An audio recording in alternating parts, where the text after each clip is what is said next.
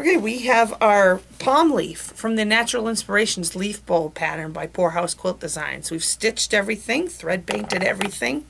It's still flat. Now we're ready to mold. So we're going to inject steam from our iron.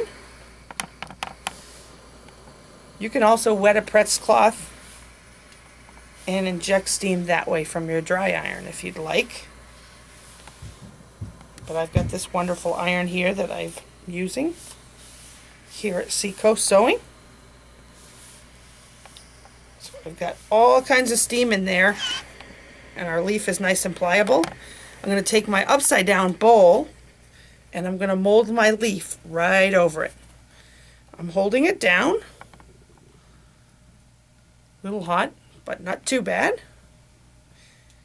And I can feel it cooling off. So I'm going to leave it about probably 20 to 30 seconds. Now I'm going to let it go. And as you can see, it retains its shape. And we have a beautiful bowl. Now we can still, as long as it's still warm, I can still move things around a little bit. But there we go, we have our bowl.